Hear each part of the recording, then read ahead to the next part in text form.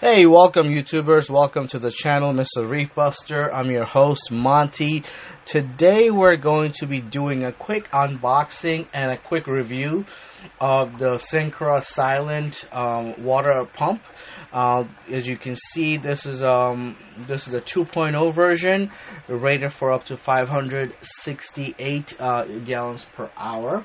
We're gonna look outside the box, dive inside, see what it comes with. I purchased this from Marine Depot. For those of you who are interested, the price I paid was $96.99. So let's dive into it. Let's look in the box and dive inside and see what we get with the new the Syncra Silent by Sicce. So here we go. Let's get the box up close so you guys can take a look at it. Now, application for this pump could be anything. You can use it for your sump refugium. You can do wet and dry application. Now, the good thing about this pump is you get a 5-year guarantee, and also it comes with a self-cleaning lubricated impeller, so that's another plus. And the important thing, the main reason people get the Sicce Syncra is because it's silent, as it's in part of the name. So let's look around the box. So here they're showing you a couple of different applications you can use it for. You can use it, to move water around your tank, for a fountain, for a protein skimmer. I'm going to be using this for my biopellet reactor, my phosphate reactor that I have. And the reason I went with this pump, because the pump that my reactor came with, it wasn't really strong. The pellets would not move. Well, only the pellets on the top would move and not the ones on the bottom. You want all the pellets to be moving, not strong, but moving. So this way the water can pass through and the pellets can do their job. So the pump it came with, I have the valve open and it wasn't moving much, so that's why. And that pump was 320 gallons per hour. So with this being 568 gallons per hour, I should be able to get decent movement for my phosphate reactor. So let's go ahead and open her up and see what we get inside. Now, I haven't opened this yet, so I'll be unboxing it with you guys. So bear with me for a moment. Alright, so first thing we get are some tabs, or they look like some type of tabs, probably the foot. And then we get some plumbing and some suction cups. Put that aside.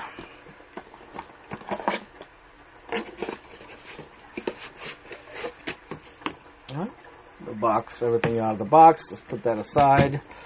And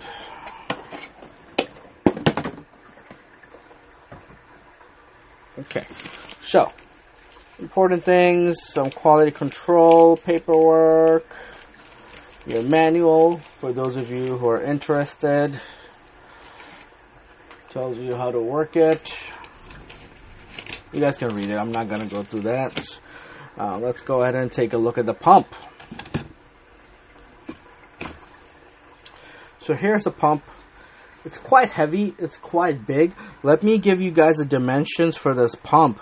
It's 4.84 inch in length, 3.35 inch in width, and 4.13 in height.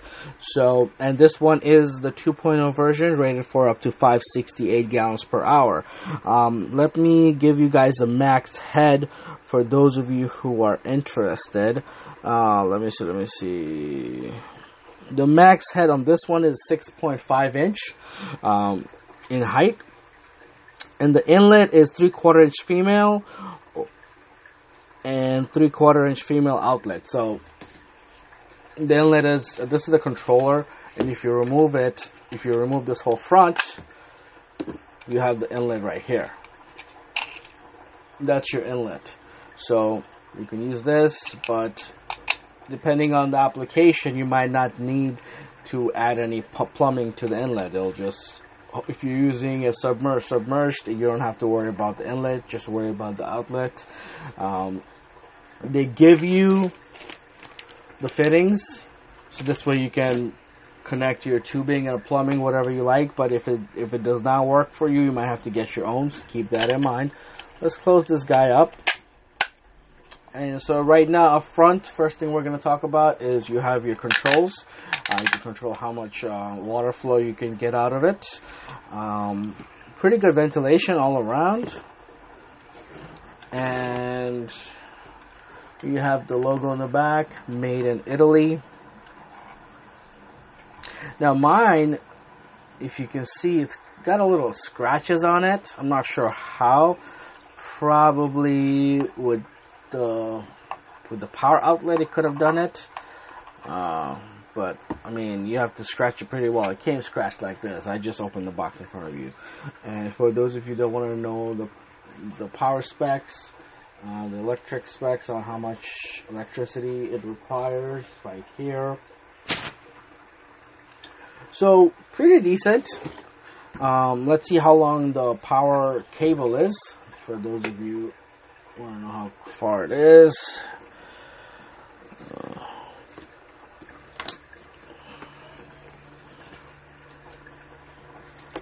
Very long cable. This is a very long cable. Decent enough. I mean, unless you are your outlet is more than 10 feet away, then you might have a problem. But other than that, you should be good to go. Let's open up the fittings, the bar fittings, and see what we got inside.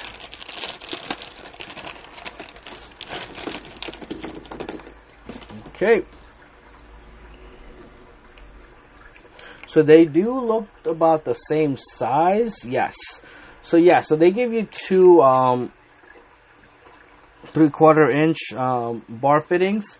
If you want to have one of the fittings on the inlet, you could, and the outlet. But for my application, I'm just gonna be only using one of these fittings for the outlet, and my plumbing, the tubing for the phosphate reactor is gonna go up top. And so let's see, and these are, I'm assuming, they go down here. So these are the legs to keep it, depending on how you want to mount it. If you want to mount it on the side of a glass, or if you want to keep it, this looks more like if you want to mount it on the side of the glass. So it gives it enough height. So let's put the legs on and see how it stands with these legs on, because they are kind of big. But let's take a look. Am I missing one? There we go. So as we can see with the extended legs on it, it does sit up quite high. Now, I'm assuming the reason they did it this way because they want enough water flow going to the bottom. They don't want it sitting too close to the bottom. So if you like it, I'm gonna leave it the way it is. But if you don't want to use the longer ones, they do provide the smaller versions. I'm assuming these are for that. Let me just double check. Now let me take one of these out and see what the application for these tiny little tabs are.